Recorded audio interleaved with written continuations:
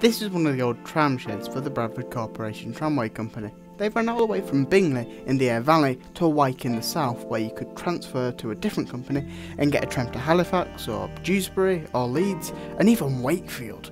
Trams ruled the roads in a sense and made Bradford one of the many across the country to receive a tram network of epic proportion. These trams were no different from the ones in Leeds or London. They mainly existed almost as a reflection of Bradford in the 19th and early 20th century, the wool capital of the world. But the wool capital of the world needed workers, and a lot of them. So when trams became a thing, rather than not being a thing, they were quickly constructed in Bradford because with so many working class commuters, it was really a no-brainer. But like every video in this series, the populace and the economics started to favour motor cars and motor buses, with them slowly beating the trams away thanks to their lower costs and ease of operation, and the bus became boss.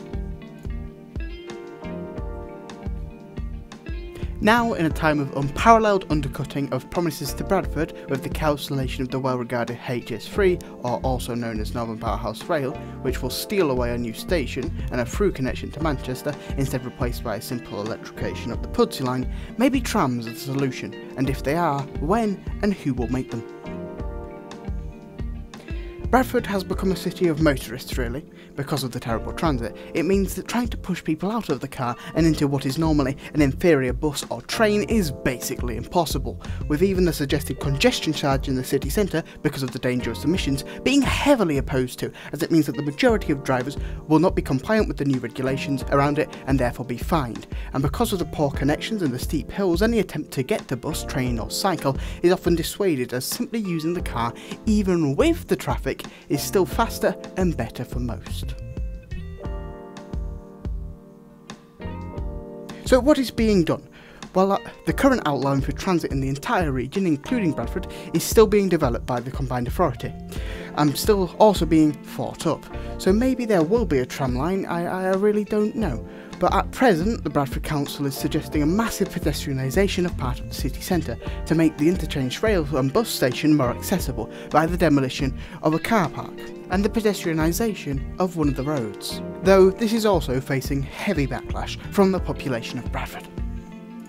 And then the most disliked scheme possibly in all of Bradford is the City Connect programme, which has been making and increasing the number of cycleways and cycle routes in Bradford. The problem with these routes is that the topography of Bradford, for commuting cyclists, it's often still easier to take the car, and only avid cyclists seem to be really enjoying it.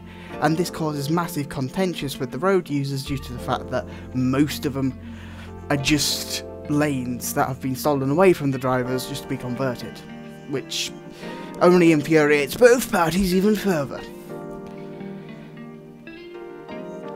In conclusion, the main transit related aspect that Bradford really needs is to better connect itself. The two main stations are disconnected from one another, and the priority should be placed for the time being at least improving the bus services and speeding them up using possibly segregated bus routes and lanes. And then the other most essential thing that at least I think is needed is to link up the two stations, because then services could run through Bradford rather than having to force passengers whenever Kirksall Forge floods to walk across the city centre and get on a pacer or a diesel unit, which will obviously be cramped because it's rush hour and of course the capacity isn't there.